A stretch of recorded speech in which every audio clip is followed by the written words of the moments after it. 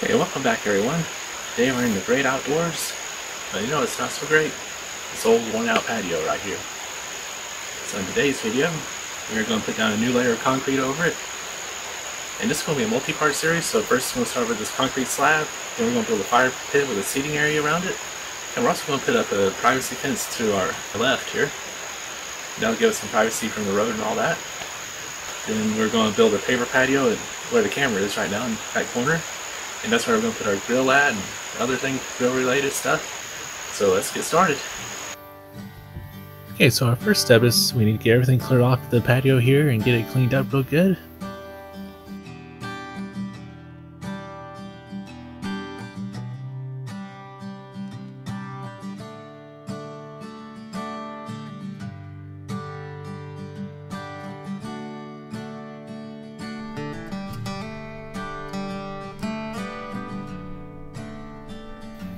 Now I'm using a pressure washer to remove the dirt, but if you don't have access to one, just a simple brush and some soap can clean it just as well, but it will obviously take a lot more time and effort.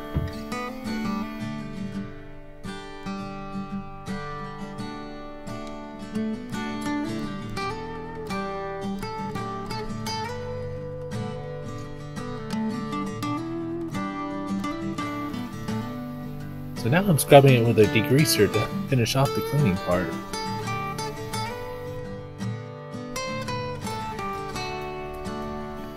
And had to have the supervisor come by and check it out, and after getting his approval, I went and laid out the forms.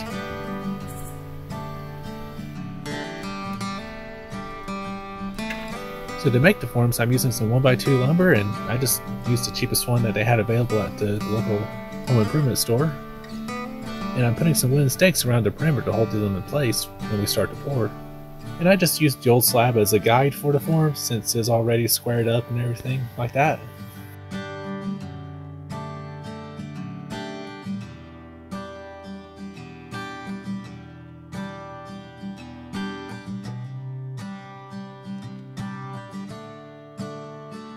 So here I'm applying a bonding adhesive, and this can be applied in several different ways according to the manufacturer, so I just chose the roll-on wet method, as that seemed to be the simplest way to do it for me. So now we just let this dry some, and after that we can start to mix and pour the concrete. So I'm using a bucket and a mixer for this. Of course you could simply use a wheelbarrow or a hoe to mix everything up together. And I find that it mixes a lot quicker if we put the water in the mixer in first before the concrete mix.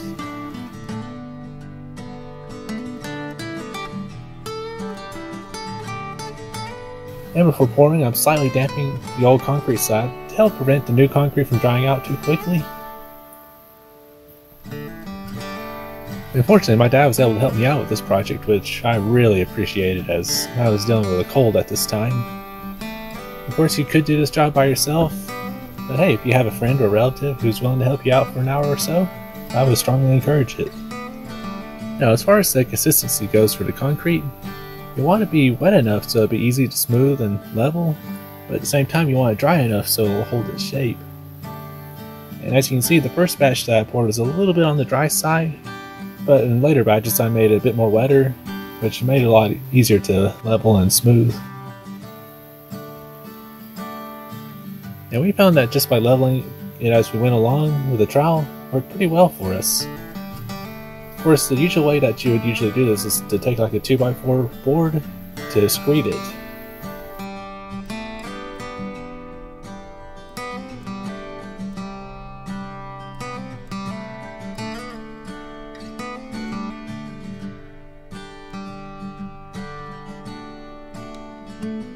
Now this patio is 8 feet by 10 feet, and it took about 23 bags to make it about a little bit less than 2 inches thick.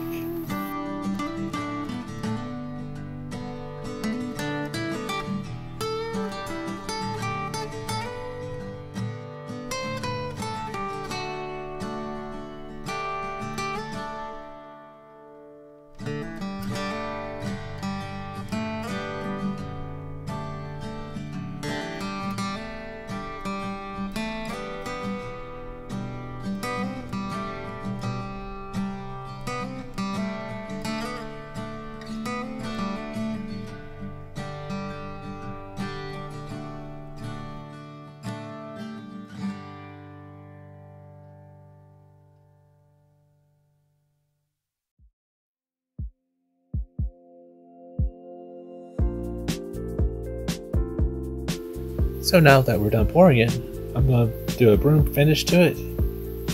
And unfortunately I forgot to hit the record button when I did this.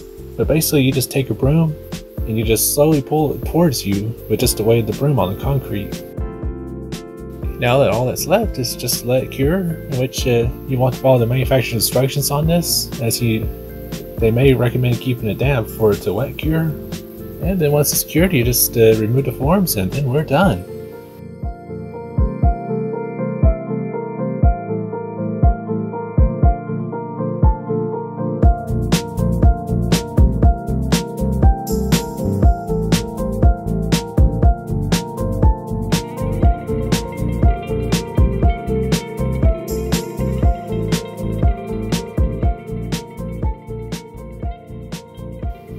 Okay, now for the cost breakdown.